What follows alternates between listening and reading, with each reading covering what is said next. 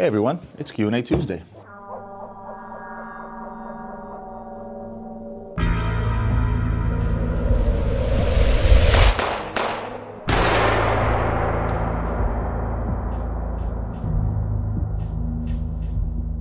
Guys, first and foremost, thank you for all your questions that are coming in. I'm getting so many that I'm getting a little bit overwhelmed. However, I'm going to try to get as many as possible and try to answer them a bit faster so I can get more questions in. I apologize if I don't get to your questions quick enough. Eventually, I will get to all your questions, or I'll try to answer them on the YouTube platform itself. Without further ado, let's dive right in. First question comes from Valsechi. Hey Roman, here's a quick question for the next episode. Why don't brands offer some customization options? If the luxury car industry can do it to the extent of fulfilling almost any desire, you would think that similar priced products from watch brands should at least let you choose a dial, color, case, material, strap, etc. How difficult can it be to implement that? Well, there is an answer in your question. You mentioned case, material, strap, dial, color. Majority of brands we'll take a model, and pretty much every one of those models will have the option of a different metal, whether it's white gold, yellow gold, rose gold, or platinum, sometimes PVD, right? You also have a slew of different dial colors or dial combinations, if it's a chronograph, for example. You also have the option to purchase pretty much any additional strap you would like for the watch that you buy. But if you're going to get into true customization, where you're going to call, let's say Rolex, and say, you know, I want my Daytona to have green subdials, a white dial, a PVD bracelet, or something of that nature, right? It opens up a big can of worms for these companies because, for one, you have to understand that, you know, these watches, even though they're all handmade and hand-produced, they're still mass-produced. So there's a plan in place where you have an X amount of movements, bracelets, cases, et cetera, and it gets put together sort of in an assembly line of highly qualified watchmakers by hand, but it's still somewhat of an assembly line. So A, it would be cost prohibitive for the companies to do that, but B, what I feel is most important, again, this is my opinion, is I feel like they would be too worried about brand image. Because I don't know if, let's say, if Rolex wants a pink dial Daytona running around there somewhere, or if Panerai wants to make a yellow bracelet or yellow strap watch, for example, or something that's really loud, because, you know, everybody has their own taste, and sometimes tastes don't agree with that of the general public. So I think you will not see a whole lot of customization out there. Yes, picking a different dial, a different strap, perhaps a combination of a different metal, that you may see. But what you won't see is full, complete, total control of customizing a high-end Swiss luxury made piece out there anytime soon.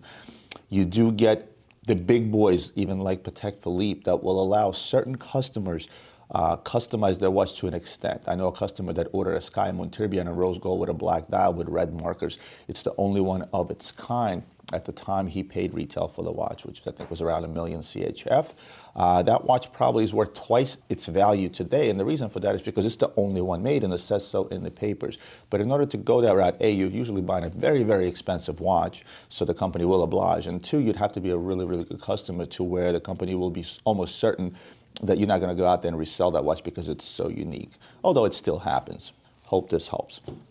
Next question comes from AA.im. Hey Roman, love the content. I'm 22 years old. I was fortunate to work and be able to buy some of my dream watches, such as AP Royal Chronograph Stainless, Offshore Chronograph Rose Gold 44mm, AP Diver Stainless Black, and the blue and yellow dial, and a few Daytonas. I was wondering, do you think an AP Millenary 4101 will fit in the collection? And what's the retail and pre-owned market on them? Thank you so much. Well, first of all, congratulations. That's a hell of a collection for a 22-year-old. So whatever you've been doing thus far, you've been doing something right, because that's a fairly expensive collection.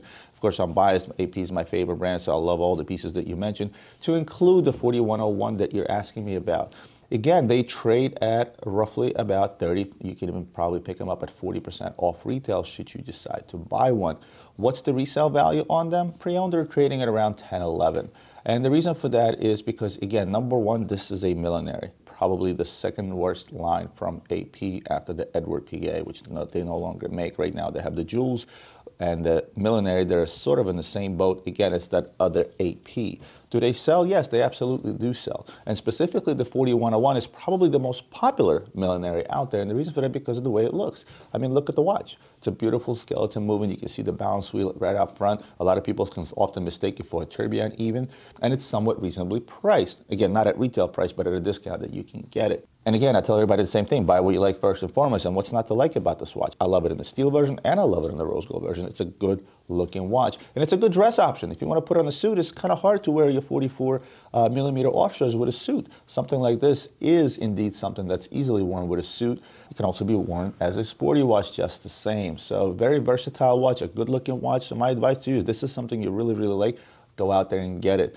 And as the market stands today, if you pick it up brand new, for let's say around $14,000, $15,000, and you go to resell it pre-owned for $10 and $11, there's your downside. Hope that answers your question.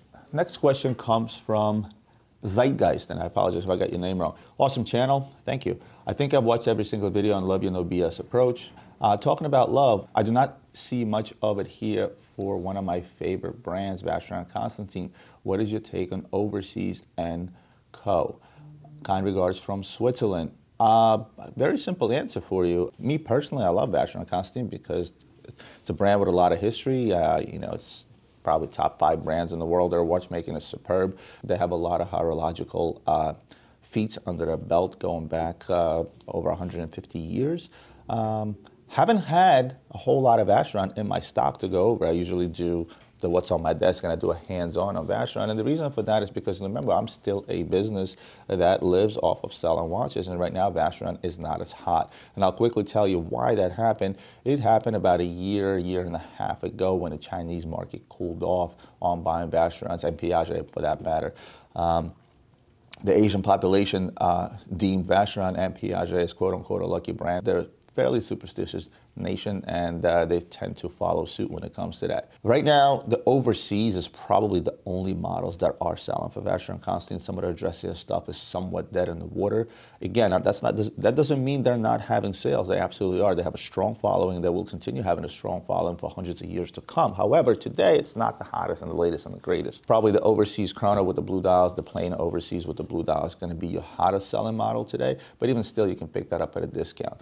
Going back to what I said about the Asian market, when you had the whole scandal about government taking bribes and so on and so forth, a lot of the Asian buyers sort of slow down, showing off their wealth with these expensive watches. And it seemed like it kind of happened overnight. It used to be that Vacheron Constantin dealer in the United States, his entire allocation may have been maybe 10 pieces at best per year, and not the hottest stuff, because everything used to go to Asia. I remember someone once told me that the Vacheron and the Piaget boutiques in Hong Kong did more business than all the other boutiques combined worldwide, which is pretty nuts. And then one day it just stopped. And when that happens, all of a sudden you go into any AD in the United States and every Vacheron under the sun is available to you to buy, order, etc. Again, it just goes in waves. Something is popular today, it's not popular the next day, but it all does this. So you're going to see Vacheron right back at the top a few years down the line at the cost of some other brand that may be hot today. Next question is from Hallmark Creates. Another great video, Roman. Thank you. Question, what is your favorite complication and why? I have to tell you, my favorite complication is going to be the GMT, and the reason is very, very simple. I travel a lot, and I often travel to time zones that are so far off of my own time zone that at a glance I need to take a look at the time and see what time it is at home, let's say if I'm phoning family. At the same token, I do a lot of business overseas. I do business in the Middle East, I do business in Asia, I do business in Moscow, Ukraine, etc., etc. And it's very easy for me at a glance to take a look at a GMT watch and see, A, what time is it elsewhere? Probably second in line would be the world time watch. Those are the two complications. I shouldn't say second in line, I guess let's put them together, either a GMT or a world time. Again, for the very reason that it's extremely, extremely useful to me. If I had to pick a favorite GMT or how GMT is actually executed, I would have to go with Ulysse Nardin plus minus GMTs. And they come in various models and combinations, perpetual GMTs, regular GMTs. You have the executive GMT, you have the perpetual GMT Nardin. So just because they have the plus minus button, it's just so easy to use, that would probably be my pick for traveling. I'm going to take one more and wrap up this episode. This one is from Alexander Oliver. Hey Roman, I just love your channel. Great work. Thank you very much. I have a question for you. What do you think about Ulysse Nardin Erotica watch? The Ulysse Nardin Erotica watch, as seen here, is something that I actually do like. Would you ever see me wearing that particular watch, or any Erotica watch for that matter? And a slew of brands did it. Blancpain did it, Jaquet-Droz did it, Ulysse Nardin, as you mentioned. There's a whole lot of brands that do an Erotica watch once in a blue moon. Jacob & Company did it just recently. I've seen it on Instagram somewhere. The Erotica watch from Ulysse Nardin, especially the one where you see, quote unquote, the action happening on a dial, is something that is not for me personally. And the reason for that is because I have small children And I'm gonna have a hard time explaining to my 10-year-old or my 3-year-old what the hell is going on my watch. My 15-year-old is already gonna get it, obviously, but my younger children will not. As for what do I think about the watch itself, listen, these are normally hour striker watches, complex watches. They strike out the time as well as depicting an erotic scene on the screen of the dial. The ones that have it in the back are actually ones that I would consider wearing and owning because you can't really see it unless you take it off and actually show it to somebody. But the ones that have it right there in your face on a dial, it's something that you will not see me wearing. Does that mean I don't like those watches? Absolutely not. I love the watches. I love everything about them. I think it's a very cool concept. There's a lot of collectors out there that collect Erotica watches from various brands. Is this something that I recommend you buy? In terms of resale value, you're gonna get hurt a little bit, and simply because there's not a big crowd out there for those Erotica watches, which is why they make them in a very, very limited production, because there's not a whole lot of buyers out there for them. But this is something that floats your boat. By all means, get out there, pick one up. My suggestion is get out there and find one pre-owned, because you will take a beating if you get out there and buy the watch new. Well, guys, that's it for me for today. I hope you enjoyed today's episode. Don't forget to comment below with the questions for the next upcoming episodes, and I will try to do my best to get to answer them. As always, don't forget to hit the like button, share button, and don't forget to subscribe to my channel if you haven't already done so. And I'll see you guys next Tuesday.